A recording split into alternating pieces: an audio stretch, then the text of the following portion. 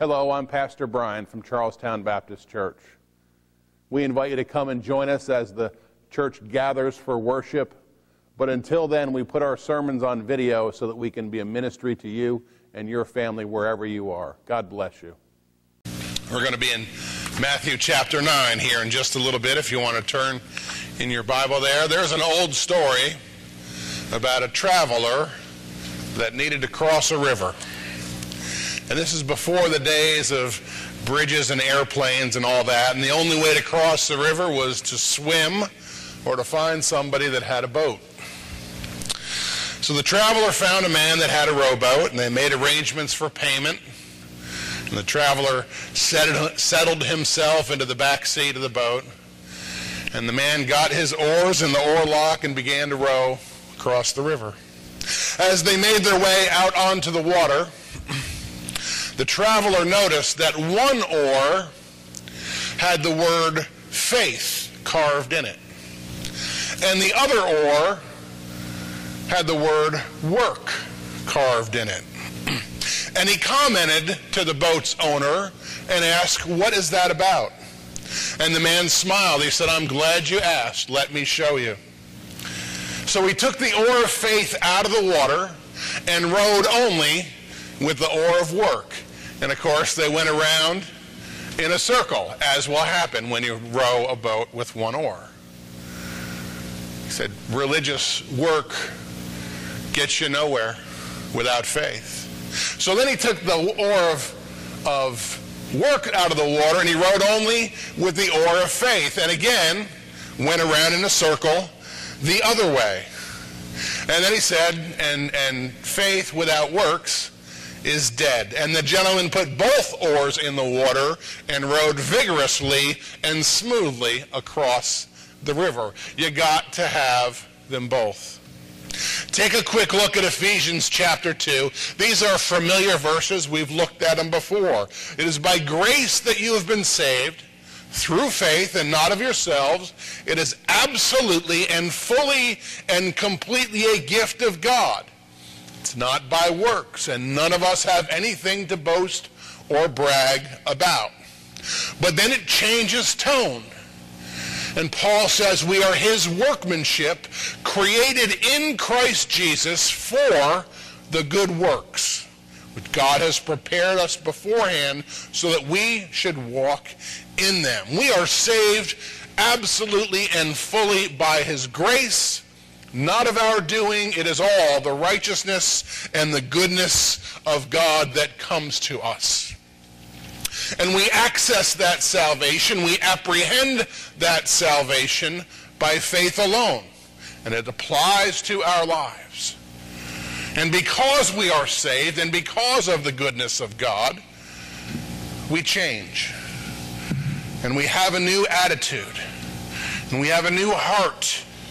And we have a new desire to serve, to grow, to experience the transformation of God and labor for the kingdom. We are saved and we work because of it. And I have found that the greater our faith in God, the more our trust in God, the greater our transformation, the greater our ability to serve. The stronger our belief in the goodness of God, the presence of God, and the power of God, the closer our walking with the Lord, the more we achieve for the Lord. And our blessings are proportional to our faith. And we have that many more opportunities to serve. Romans 12:6 implies that to each is given a measure of faith. And the more we rely on that faith and exist in that faith and amplify that faith and practice that faith,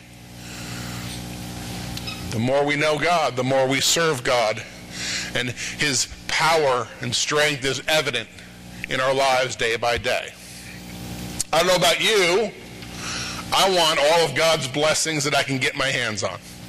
I want all of God's power and strength that he is willing to give to me.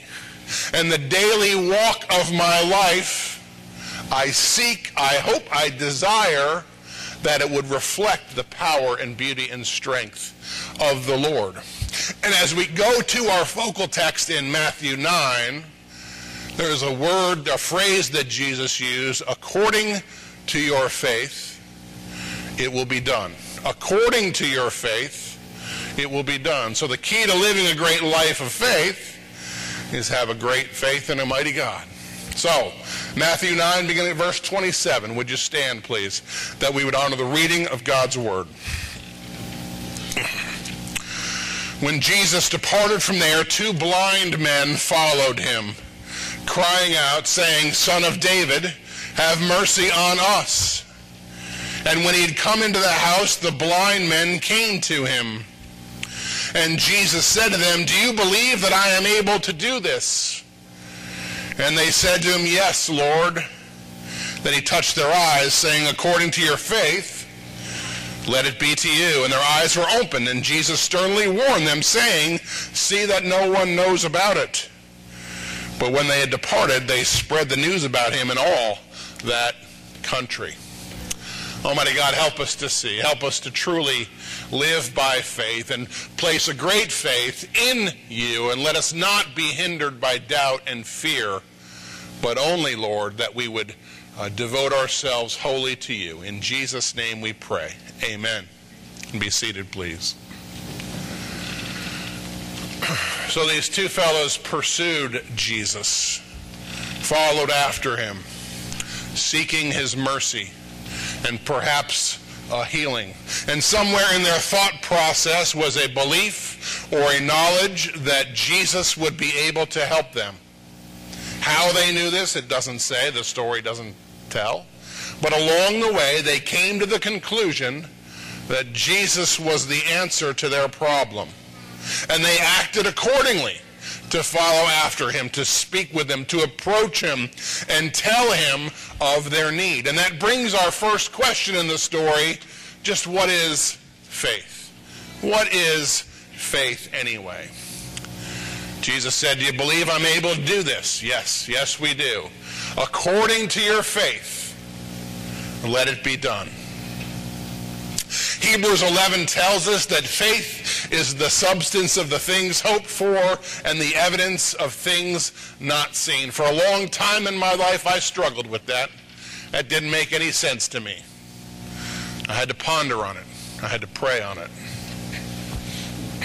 When our children were little, and they got to that age where they began to struggle and have doubts that a big man in a red suit was going to sneak into the house at night and leave them toys at Christmas, as all kids get to the point where they struggle with that, my wife said to them, Well, that's fine. If you don't believe, Santa doesn't come. Santa only comes to children who believe in him. So they started to believe again. And that's all well and good for children. It's part of how we celebrate the holiday. As we live our lives and we become adults and we grow in wisdom and understanding about life and our faith, not in the traditions and habits and patterns of man, not in legends and tall tales, but our faith is in the reality of the living God. Our faith is in the creator and sustainer of life, who is incomprehensible and majestic and divine and powerful and as real as you and me. We put our faith in his word, in his truth, in his majesty and might. And we know too that God is mysterious. God is somewhat incomprehensible. He is so far beyond our understanding. And there is much about the kingdom of God that we do not grasp. But even without a complete understanding, even without having to try to explain it all in my small mind, without using finite logic and wisdom, I still believe. We still believe. We still have faith in those things hoped for, even when they are not seen. These 2 blind men, they likely had no idea why they were blind in the first place, or what Jesus could do, or what physical thing happened to them when he touched their eyes to open them, but they had faith. They trusted even without a full, complete comprehension, and they acted on that faith. You and I do not have all the answers to the mysteries of the universe. Well, maybe you do. I certainly don't. None of us has a complete and perfect understanding of the scriptures, of the doctrines of Christianity, none of our theology is truly complete. Now, certainly we can be confident in a few things, and we can be assured of the things that we do know, and we use our intellect and our reason and our logic and our God-given abilities to know the things that we know to the limits of our capability. That which we have known and experienced personally gives a baseline of evidence, gives us a platform of comprehension. But as for the rest of it, all the many things we do not know and do not understand, we accept them and believe them on faith. We trust and we believe. I myself have not yet been to heaven to see the glory and see all those things being fulfilled, to witness the presence of God on his throne. Haven't seen that. I'll see it one day. I still believe it's true. I did not meet Jesus face to face in person the way I have met you. I have not understood all the things. I was not a witness to the crucifixion or the resurrection. But I still believe in all those things. And I trust in those things and all the rest of it by faith, because I simply accept that they are true and real and significant and valuable and important, and I believe them as a factual reality in the same way that I believe that I'm wearing a gray suit with a blue tie. It is blue, isn't it? God's whole economy operates on faith. Everything we receive from God, we receive first by faith. Hebrews 11:6 tells us, without faith, it is impossible to please him. For he who comes to God must believe that he is, and that he is a rewarder of those who diligently seek him.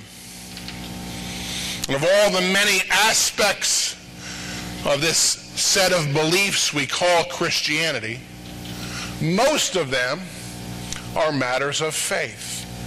Most of them are matters of trusting that they are true, and we choose to believe them even when we don't fully comprehend them, even when sometimes the whole world argues against it, even when there is evidence contrary. We put our faith in God and his word and his truth and his kingdom, and God makes all things possible for us.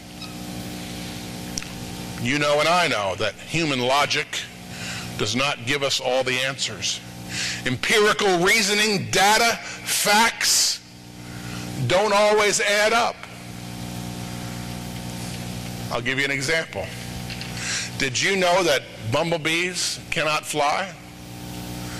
By the laws of physics, proven by mathematics and aerodynamics, that a bumblebee is incapable of sustained flight.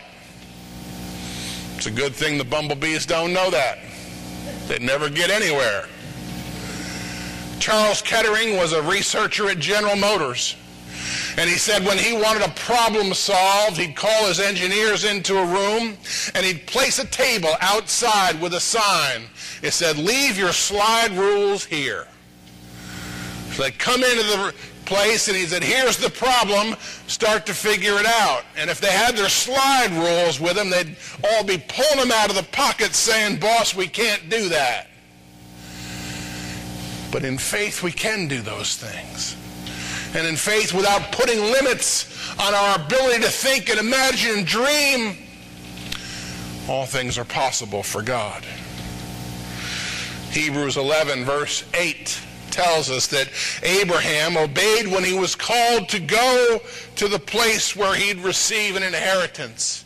Abraham did not know where that was, but he went. He trusted God. He walked on faith.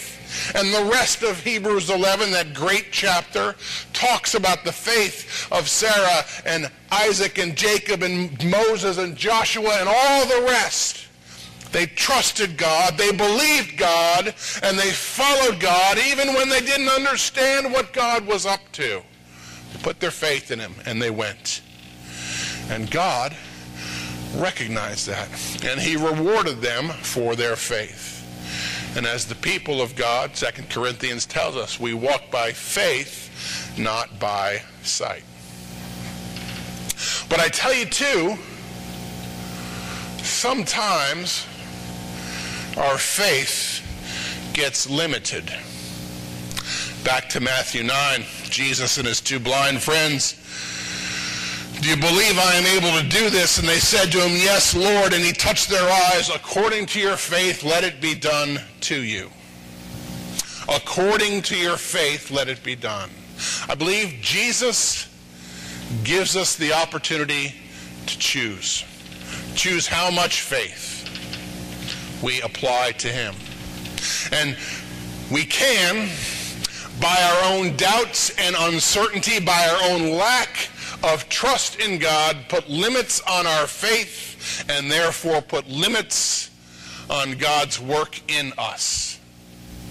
We put limits on the promises of God and his blessings, and we do that by limiting the extent to which we trust in him, limiting the extent to which we believe those promises. According to the degree of faith that you have, that much shall be done to you. According to the extent that you trust in God, God will be at work in you.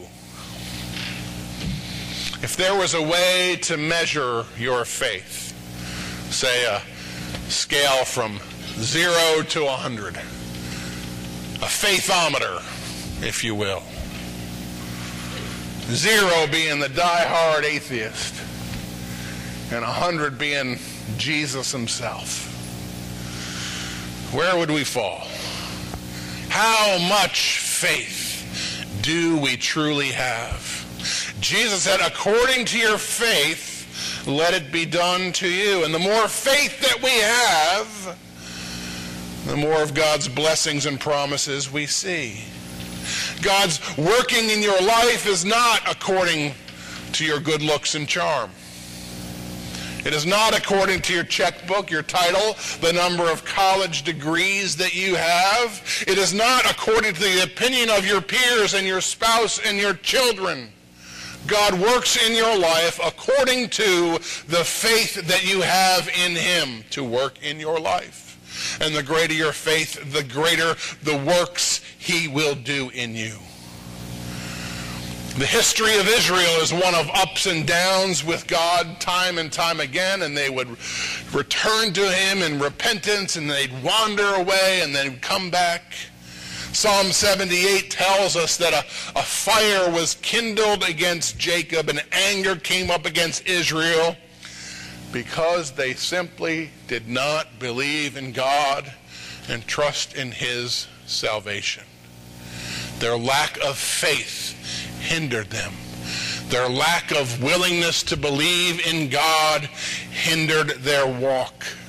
When Jesus came to Nazareth in his own hometown, the people there could not comprehend him as prophet, Messiah. They rejected him because they thought, they believed, this is simply Mary's kid. This is simply the carpenter's son. Their preconceived notions limited.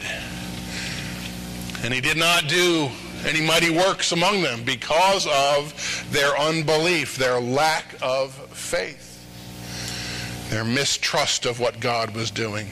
And the people there were relying on their own ideas and their own experiences and their own expectations about what God should be and do. Another illustration. The African impala. You've seen photographs and pictures of those majestic animals out on the savannas.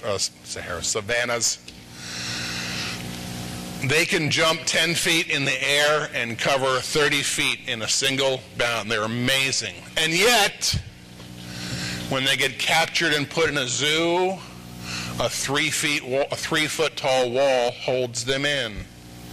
Because they will not jump if they cannot see where their feet are going to land. Because they walk by sight, not by faith. Faith is the ability to trust the things we cannot see. To trust and have hope in all that which is mysterious. And without faith, we confine ourselves to the flimsy walls that life puts before us. When we put limits on our comprehension of God, we limit our own faith.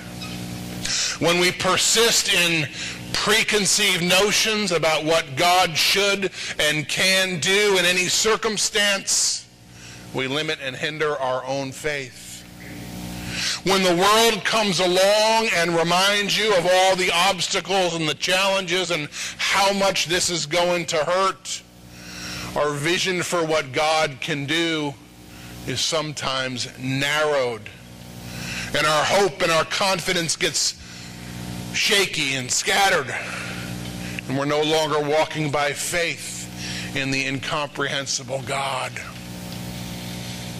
And if we do not believe in the power and possibility of an unlimited God to act in us and on our behalf, he tends not to work in us.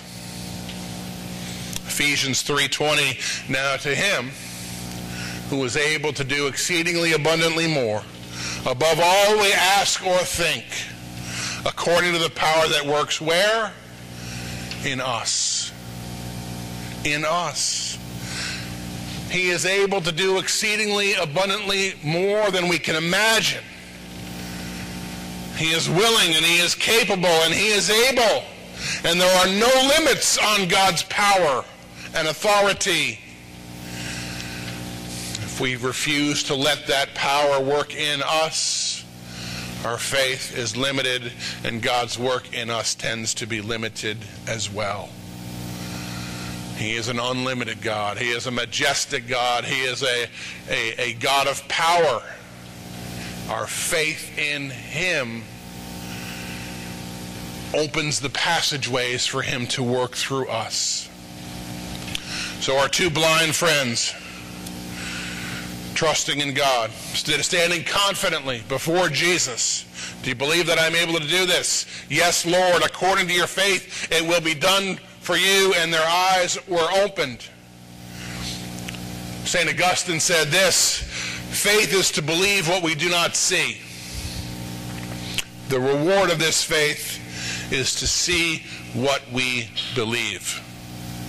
You've heard it said, seeing is believing. By faith, and in God's faith, it's believing that leads to seeing. And when we trust in it, then we begin to see it and comprehend it. In Matthew chapter 8, a Roman centurion came on behalf of his paralyzed servant, Christ's healing power, and Jesus said to the centurion, go your way, as you have believed, let it be done for you. And the servant was healed. As you have trusted, as you have applied faith, so it shall be. Mark chapter 9, a man with a sick child brought the boy to Jesus, pleading on behalf. All things are possible for one who believes. And with a great faith, we see the great works of God.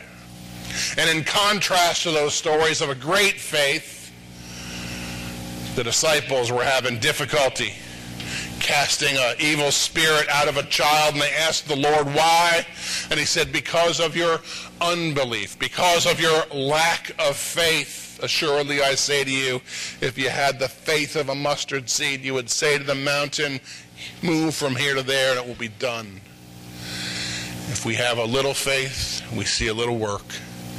If we have a great faith, we see the great works of God.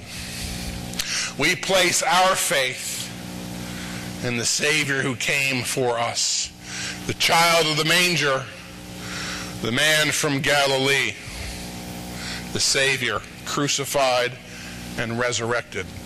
We celebrate the season because he is the root of our faith. He is the source of our faith. We rejoice in his presence. We take comfort in our Lord. And our faith is affirmed, and our joy is multiplied, and our hope is renewed. And we trust in him all the more, and we put our faith in him, and we stand firm by his grace. As we live our lives, as we go through our days on the earth, let us be a people who continually walk by faith, a great and bold faith in our Lord Jesus, one who specializes in doing what seems not possible, and according to our faith, so let it be done to us. Amen. Father God, we thank you and we praise you, and we give you honor and glory, and we seek, Lord, that you would be at work in us. And Lord, according to our faith, we pray that you would reveal yourself. Help us to have that great faith. Help us to have that strength of heart and character to trust in you in every circumstance, that you would be magnified, that you would be glorified through all of it. In the name of Jesus, our Savior, we pray. Amen. My prayer that this sermon has been a blessing to you and that the Lord spoke to you through these words. We appreciate your participation. If we can be of ministry to you or your family, feel free to give us a call at the church office, 304-725-5917. We look forward to hearing from you. Until then, God bless you.